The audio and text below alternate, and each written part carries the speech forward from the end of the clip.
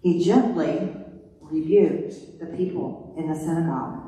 Why? Because they were required to take care of the widows and the orphans, right? Just as we are today.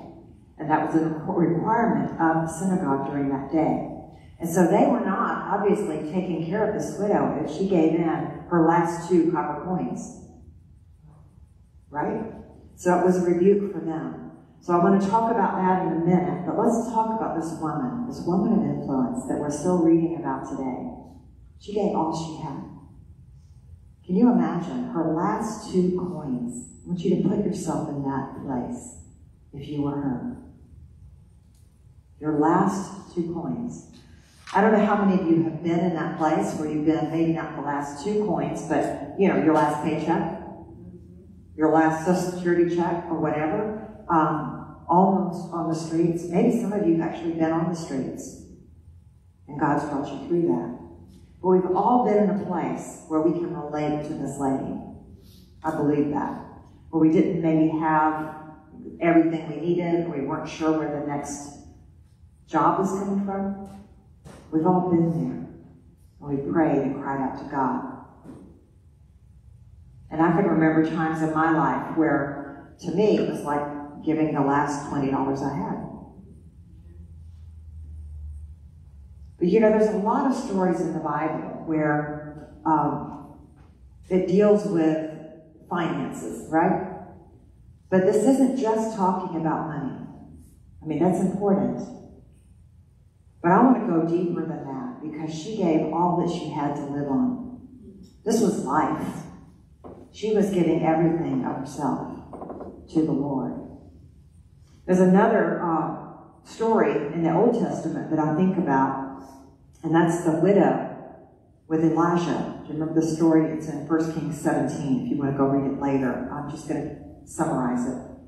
Elijah was told by the Lord, he had a prophetic word that he was to go to a certain town and that he was going to meet someone who would provide for him and give him food and a place to stay.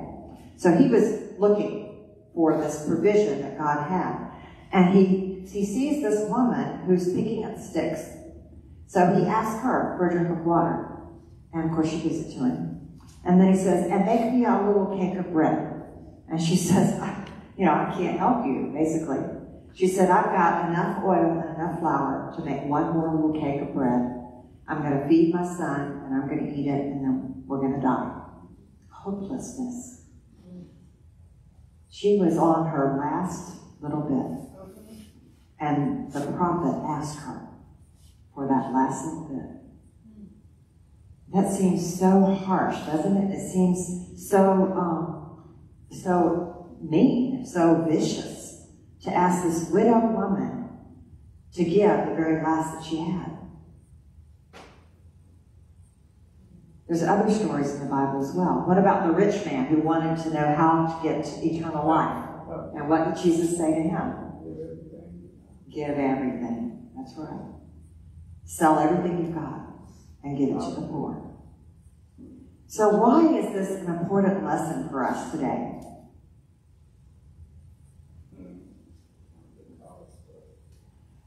The important lesson is to recognize the provision of God. That everything we have belongs to Him, right? We gave up the rights to ourselves when we became believers. And it's not our life anymore, it's His. Everything we have, everything we own, belongs to Him. And we are just stewards of it to take care of it. So that widow woman who went to make the cake of bread for the prophet, what happened? God supplied. And she had enough to make one for her, for her son, and it continued. Story after story in the Bible, God's provision. So why do we doubt Him? Why do we have the struggle? We all have it, the struggle. I was out running a couple of years ago now. And I've told this story before, so some of you who are regulars may have heard it. But when I'm running, I love to pray to God. That's when I really reveal my innermost secrets to the Lord when I'm out running. And I was complaining to God. I run a nonprofit. We're dependent on donations. And I was crying out to God, why don't you just open the windows of heaven and pour out about the money. I said, you could find one rich person, write me one check, and I'd be funded for the year. Right? He can do that. He can. So why don't you? And I was just that plain with God. I said, just why don't you? And I heard him so clearly. He said to me, because that's what keeps you on your face before me. And I stopped running right then, and I said, my God. You know, if that's what it takes, if I have to struggle in that faith of believing, and that's what keeps me on my face before him, then praise God, I'm staying there. Now, the good news is I got victory over that, and I completely trust him now with all the finances that come in. I know he's going to provide. I know this is a work of the Lord, and he's got it. So now he's got other things that keeps me on my face. You know? But we have to stay in that place, right? Whatever it takes. But why everything? Why doesn't God just, I mean, you know, it says give 10%. Yeah, well, that's a whole lot easier than everything, right? God said everything. He wants everything.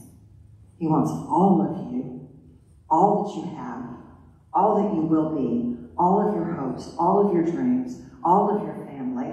He wants it all. Why? Because he's got something better. When you lay all that at his feet, the riches that come to you, the blessings, the power, the boldness, the intensity, the people, all the things that God is wanting to give to each one of us. But there's a requirement. Everything. Everything. So the question I have for you today is, what are you holding back? What has God put his finger on today? Because I believe this message is for each one that's here. This is a personal word for you. So God is saying, what are you holding back? What are you holding on to? What are you grabbing hold of that you need to let go of?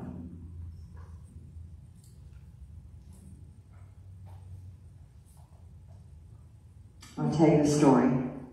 I love to tell this story. I told it around the world, and I love it. And then I'll let Pastor Sharon take over. There's a story of a man who was a poor beggar, and he was at his last bowl of rice. So he decided that he would take his bowl of rice and go out along the street because he heard there was a new king in the land. And he wanted to see this new king. Would he be a good king or a bad tyrant? And he wanted to see before he died. So he thought, well, I'll just take my bowl of rice and I will go out there and sit by the road and wait for the king to come by. Then I'll eat my rice and die. He had a plan. So he sat there, and before too long, he started to hear the fanfare, the big parade, and he saw all of the horses and the soldiers coming out before the king. And he got so excited, all this beautiful fanfare and the colors and the flags, and it was beautiful. And then he started to feel self-conscious, and he was ashamed because he was in filthy rags. So he looked down. He said, I can't look at my king in the face. I'm just not worthy. And so he felt, as the parade was coming by, he felt them stop. And he could feel the shadow over him as his eyes were down. And he knew the king was before him. And the king said, beggar, give me some of your rice. And he thought, what an angry, terrible king, that he has so much and so many riches, but yet he asks for some of my rice. This is all I have. And he wants some of my rice. He was so angry at him. So disappointed. And he said, well, he's the king, so I'll take out 5 grains of rice. And he put them in the servant's hand to take to the king. Then he closed his eyes and would not look up. He was so discouraged. And he saw the parade going by. The king left. And he looked at his bowl of rice that he laid on the ground. And there were 5 golden coins in the bowl of rice. 1 coin for each grain of rice. And he said out loud, if I had only known my king, I would have given him my all. That's the kind of story that we need to have.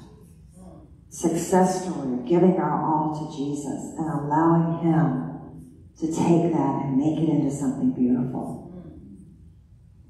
So I want us to pray at the end. I'll let Pastor Sharon come first, but I want you to take this to heart.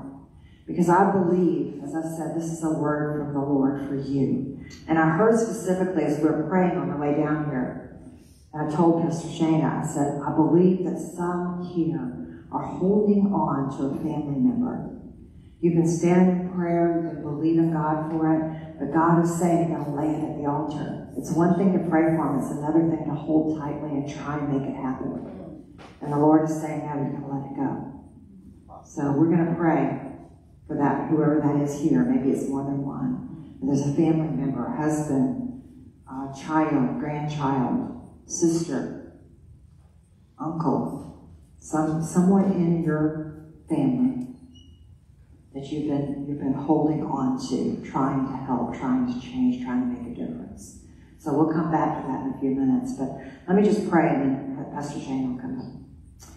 Lord God, I pray that this message does what it was empowered to do, that it goes forth and breaks every woman free. We thank you, Lord God, that you don't bring condemnation on us, but you bring release and freedom.